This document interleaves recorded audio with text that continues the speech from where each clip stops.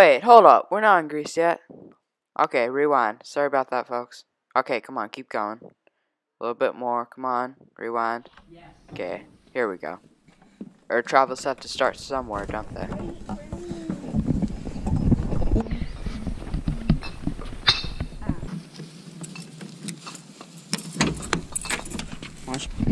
Hello everyone, welcome back to Pulejo Travelers. And today we're going to Greece. The city of Athens is one of the oldest named cities in the world. It has been around for at least 5,000 years and has been the capital of Greece for 3,000 years.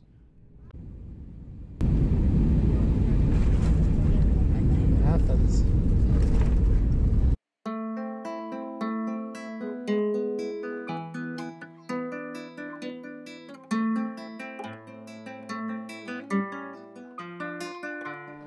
Walking to our house in Rome.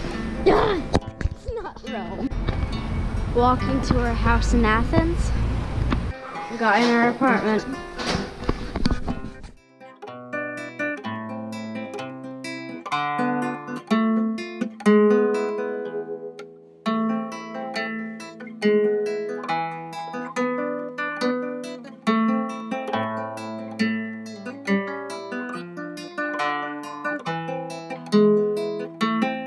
The Acropolis is a hill in the middle of Old Athens. On top of the hill sit several temples, most notably the Parthenon. The hill has been inhabited since the 4th millennium BC. Pericles, an important Greek in the Golden Age, around the times of the Persian and Peloponnesian Wars, began the construction of some of the most famous temples on the Acropolis.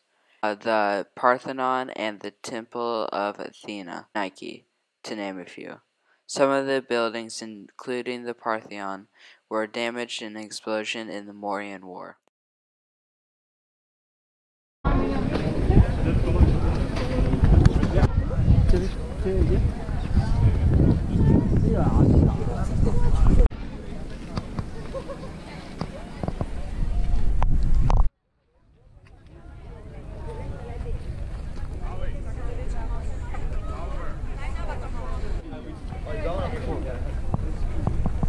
Here we are standing in front of the Athena Parthenon, which is dedicated to the Greek goddess Athena, the goddess of wisdom and warfare. And it began its construction in 447 BCE, which was the height of the Athenian power.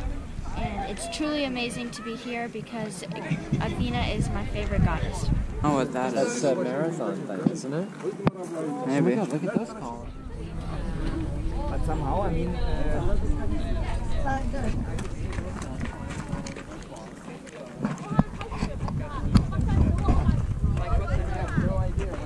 Okay, so here we are at it was the first temple of Athena.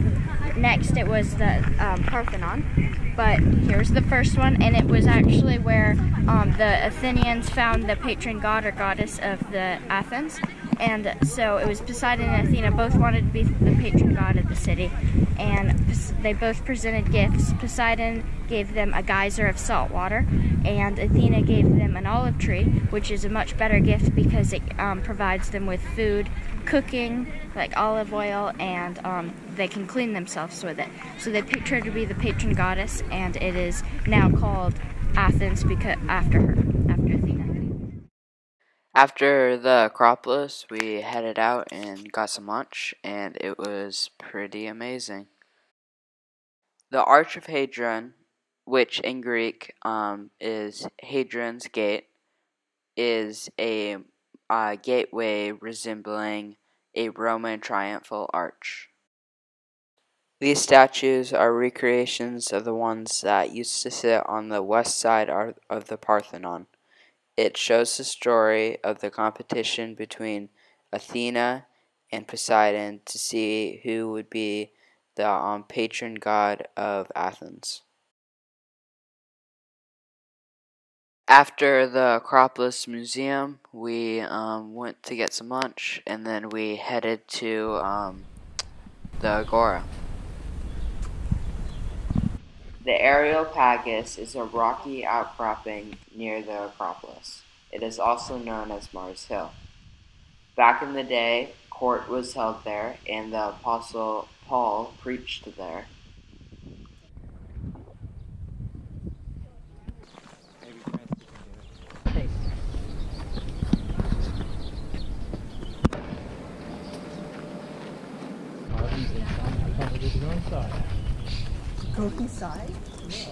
Here we are, we're standing outside of the most well-preserved Greek temple, and it is made from marble and in Doric style, and it's dedicated to the god Hephaestus, who you might know as the god of fire, craftsmanship, and metalworking.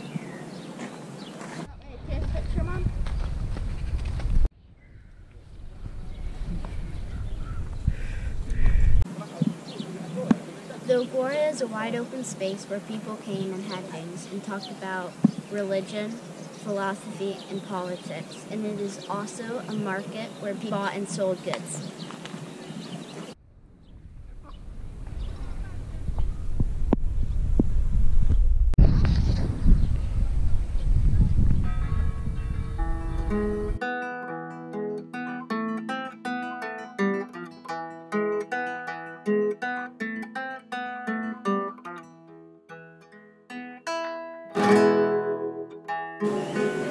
Personifications of the Iliad and Odyssey.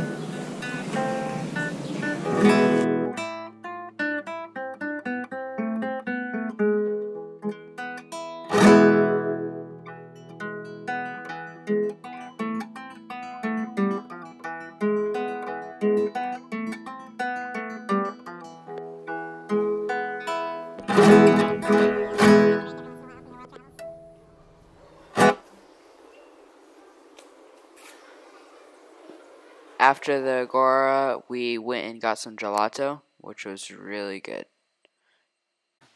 On our last day in Athens, we drove south to a temple for Poseidon, and before we got there, we went to the sea and went swimming.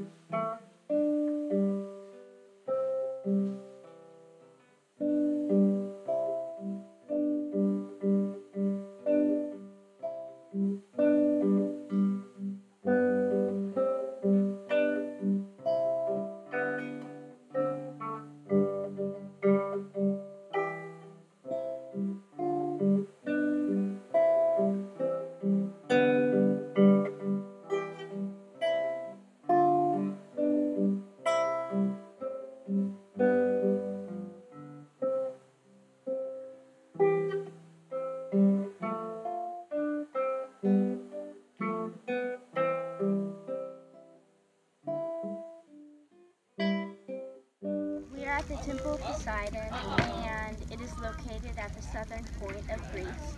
And back then, it was called Attica, and Poseidon is the god of earthquakes, horses, and the ocean.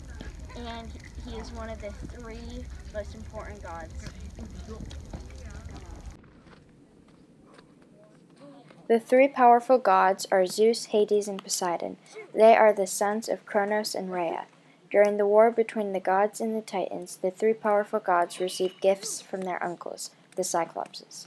Zeus got a lightning bolt, Poseidon got a trident, and Hades got a helm of darkness. Together with their new weapons, Zeus, Poseidon, and Hades defeat the Titans. Zeus becomes the ruler of the heavens, Poseidon ruled over the sea, and Hades took over the underworld. It was amazing to travel in Greece because of all the Greek mythology we've been studying. It was very gratifying to go see all the temples, monuments, and statues for all the Greek gods we've been reading about. And I hope you enjoyed the video. Make sure to like and subscribe below. And thanks for traveling with us today. And we'll see you next time. Ciao!